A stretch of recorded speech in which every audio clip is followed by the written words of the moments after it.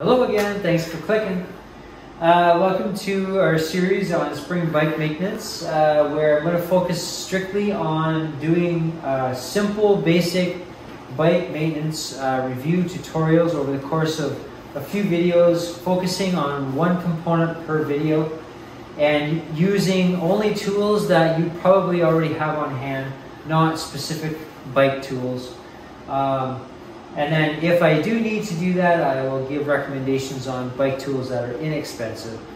The whole goal of these videos is so that you can maintain your own bike, take a look at it and tune it up, very basic tune-up, before you even get your butt in the saddle.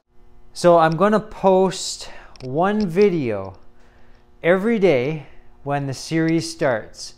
So when this video is up, the next video is going to be tomorrow and every day until the series is finished.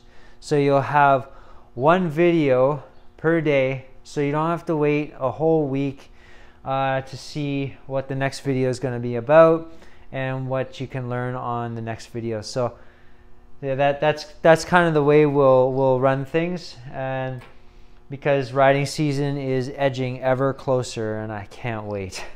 So yeah, if this kind of thing interests you, tag along for the series. I'm really excited about this series to bring it to you guys, and yeah, hopefully you'll learn a lot, and hopefully this will get you excited to work on your own bike.